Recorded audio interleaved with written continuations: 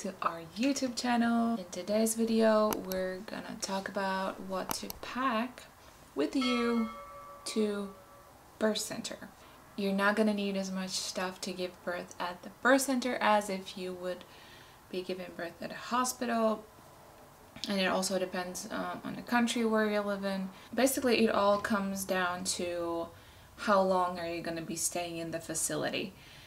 I gave birth in a birth center, and a general rule of thumb is that you don't stay longer than 4 hours after you give birth at the birth center, because you can only give birth at the birth center if you have a low risk pregnancy. So this video is all about really like the essentials that you're gonna need, because we packed a lot of stuff. I would say way too much stuff. We didn't need half of it, literally. So let's get into it. Let's do this a little bit differently. Instead of just taking through what I had packed, I'm just gonna give you the list throughout the process of your labor that you're gonna need if you're giving birth at a birth center. I'm gonna link everything in the description box below. Let's just dump everything out of the bag and start from scratch. So we have our bag, empty bag, and we're gonna pack everything we need for the labor. When I started laboring early in the morning, I just wore this bralette, very simple, basic. I was laboring in it. I was giving birth at the bathtub, so it ended up soaking wet. You're gonna want to pack a fresh bra with you after birth. Now, I don't think you need particular nursing bra. I did take a nursing bra as the number 2 option after birth, but I didn't really need it because you're not gonna nurse your baby on your way back unless you're like living 2 hours away. You know what I mean? So you can just have like a fresh, clean bra instead, and then just change in a nursing bra when you get home. Unless you give birth at a hospital where you stay for more than 1 or 2 days maybe, then you're gonna want to pack a nursing bra as well to wear after your baby is born. I can recommend, and I have these Kindred Bravely nursing bra. This one is the black one that I wore after giving birth to Elias. They have different colors. They have the black one, light pink, and nude color. So this is gonna go into a birth bag for now, but this bralette is not gonna go into birth bag because I wore this during my labor.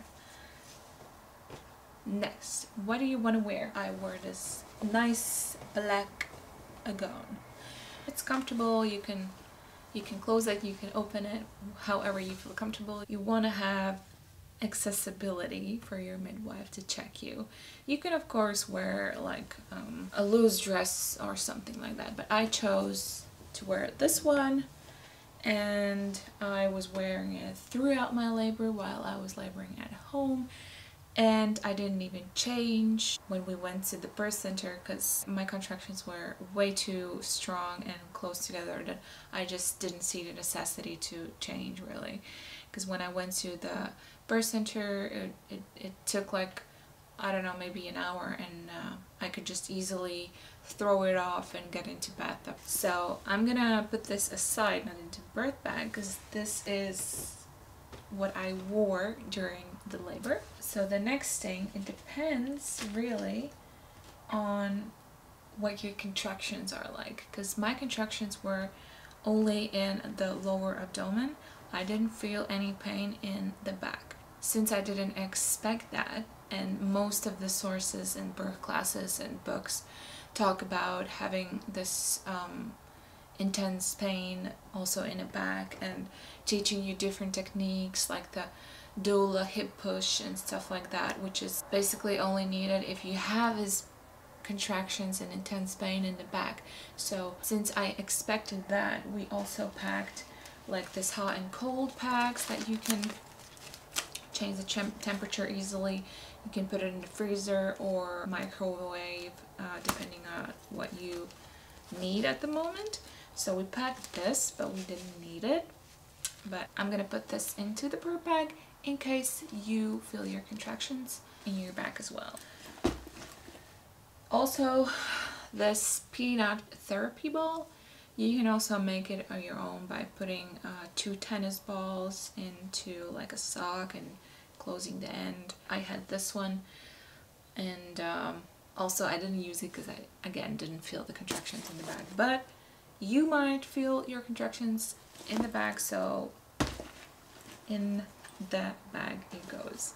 Another thing that I packed for releasing the pain was a self-made massage cream or body butter that I made myself like a week before I went into labor. There are different recipes. This actually wasn't too good, so that's why it's still almost full.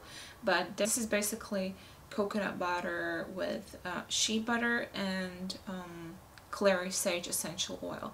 Wild clary sage essential oil because it is known for inducing labor, and this was like exclusive little jar for laboring massages. It's not recommended to use clary sage essential oils for your labor stars because it is known for its labor inducing properties. We ended up not using this as well during the labor because, again, this was meant more so for contraction pain in the back. So I'm still gonna put this in our bag because you might need something like that. You can also just choose to use a regular coconut oil or even olive oil. This brings me to the next item, olive oil or coconut oil, that is going to be beneficial for your baby's bum after he or she is born. Because my midwife applied like a generous amount of olive oil all over Elias' little bum, because first poo for the baby is the meconium, which is extremely sticky, and thank God she applied this much olive oil because it was very easy to clean his little butt. Next items for the labor were essential oils and essential oil diffuser, which I'm not gonna bring in here because it is working in another room, but you get the point. Yeah, I'm gonna show you. So we have clary sage and lavender. Yeah, I really liked the smell of these two, but we used both of them at home and in the birth center. I suggest maybe to have 2 of each, because if you're using them at home and then going to the hospital or birth center or wherever, you might forget this at home, so just pack them separately so you won't forget them. The next thing for labor is gonna be coconut water. Lots of these. I think I drank like 5 of these, and then in addition to a lot of lemon water and water. And yeah, so this goes into the bag as well. And if I had more of these, I would put aside as well for laboring at home. And another thing that you want to pack is like a large bottle, preferably with a straw, because it's super convenient to just stay in your position and just put the straw to your mouth instead of changing your positions to like drink from a glass. So that's another tip. Next thing that was huge for me were candles, and I took this little Buddha where you can put a candle here, and I didn't really notice it at the labor, but when the labor was over and when Elias was born, it was really nice to look around the room and see all the lit candles that Paul's lit. Maybe you have like a different item you want to take, something meaningful and that makes you feel at home. So this is something I took as well. So I will put this in the bag as well. Okay, I think those are all the items for the laboring part. Let's imagine that you just gave birth to your baby, and now is the question, what do you need after birth? There are two other items that are usually in the hospital bag videos that we also packed, are these socks with like these non-slip dots. I packed these as well, but I didn't use them. I use them at home now, so maybe you like to wear these while you're in labor, because they are really warm and snuggly, and I was extremely cold while I was in labor. Another thing is slippers, but I didn't use slippers as well. I packed these like simple water resistant slippers. Probably if you want to take like a shower and you want to be able to get out of the shower quickly and not step on a cold hospital or birth center floor, then yes, you're gonna want this. But I didn't use the slippers because we went to the birth center basically at the very last minute, and I didn't change my Birkenstock slippers that I was wearing when I arrived at the birth center, so I'm gonna put these aside because I didn't use them. But probably won't hurt to pack them as well if you end up going to the birth center or hospital facility faster. And I think in general, if you're giving birth at a hospital, you're going to want to pack slippers as well, because you're going to stay there for more than one day. But yeah, since this video is more so for the birth center, which I experienced, then I'm going to put these aside because I did not need them. Alright, let's imagine that we just gave birth to a baby, and now the question is, what do you need after that? I could have just used this gown again that I used in labor, since it was all okay, but I did find really comfortable to have this kind of like long shirt with buttons. Yeah, so, but I wore this for like a very short time, maybe half an hour max, because right after I gave birth I went to the bed, and then we were just warmly snuggled up in the bed while being like all naked. And when we were ready to pack our stuff and leave, I could have just dressed in my going home outfit and skip this step as well. But again, if you're giving birth at a hospital, you will definitely need something like this, because in addition to nursing bra, because this is a very convenient way how to feed your baby, and also at home. I used this a lot when we were at home. All the first days, first nights, it was super convenient to have this kind of pajama shirt, because you can easily access your breasts without hassle. So again, I'm gonna put this aside because I didn't really need it. I just used it because it was new and I wanted to put it on, but not that I needed it. Alright. Then a big one is this little dude. I don't even know how it's called, but it's basically you put in warm water, and when you take your first leak after your birth, this was very relieving. So when you're peeing, this is a lifesaver, and this was a lifesaver throughout my at least first 2 weeks postpartum, because it stings, and thanks to this little buddy, it doesn't sting as much. So you got to have this one. I'm gonna link this also below, just like everything else, and it comes in this nice little pouch, so you can use it for traveling. And I think this is a nice item just in general for traveling, because just to keep yourself clean. This is not only for postpartum. I think this is a good item to have. So yeah, this goes into the bag. And then a related item, I know adult diapers. This is gonna be your sexy postpartum underwear. So this is how it looks. Always has even put a bow here, a bow tie, so you feel more cute. But yeah, this was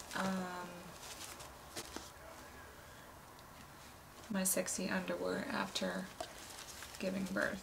But this was the best and most convenient way how to manage postpartum bleeding, which obviously starts right after you give birth. And you of course can go with these granny panties as well, and with like large pads, but I think the most convenient and easiest way is to just honestly go for this underwear and don't even bother changing the pads and worrying if you have any leakages or anything. Just get these and have your peace of mind. Your husband will understand. When the bleeding wasn't that strong anymore, I used like these granny panties and large pads. So depending on what you choose, let's put these along with pads into the bag. Now for the baby, let's get your little one dressed up. We unfortunately made a mistake, and this is why I'm giving you this tip, so you don't make this awful mistake yourself. But unfortunately, it was too small. I even made like these photos where first clothes laid out and with the belly, and then I wanted to make the picture with the baby, and then yeah, so that was our mistake. We did put on this hat, but it barely even fit him, so yeah. Moral of the story, pack another outfit for your baby. We did have some extra clothes, but it wasn't like a very cute outfit because we were just really focused on this one. We ended up dressing him in this one, which is of course also very cute, but you could see the difference in the sizes, and yeah, like what Elias was much more bigger than this one. So yeah, pack 2 cute outfits for your little one. And another thing, you need to put 2 sizes of diapers. I only have 1 now because we used obviously our like first sizes of diapers, but pack 2 sizes of diapers. This was too big and we had like a little smaller one, so we ended up using the smaller diaper. 2 outfits in 2 sizes, 1 smaller, 1 bigger, and 2 sizes of diaper goes into the bag. Another thing you want to pack is like blanket for the baby that you maybe put over the car seat depending on the season. We took this nice little knitted blanket and he loves it ever since we used it. Like, so cute, this little ruffled edges. This goes also into the bag. And I was wearing this linen dress as my going home outfit, so that's another thing you want to add. A cute yet comfortable going home outfit is what you will want to pack for yourself, as well as your birth partner. Yeah, and another thing that I packed was like a comfortable like joggers or pants, but I ended up not wearing them because I just wanted something really loose, like really comfortable, and basically like wearing a large t-shirt. And yeah, so I'm gonna put these aside.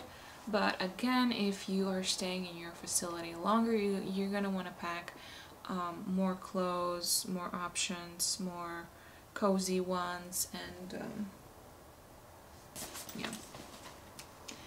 So this dress goes, or whatever outfit you choose, goes into the bag. Then another big one is cords and chargers for all your devices, whether you're taking a camera or a phone or whatever. Take everything you need to keep yourself powered up, and be mindful of that. So this also goes into the bird bag.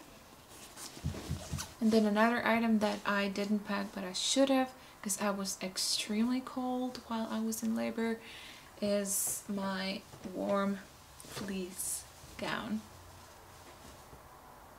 But I ended up, instead of this one, I ended up using different warm blankets at the birth center and at home. I don't know why I didn't even thought about wearing this one while I was laboring at home, because I was super cold.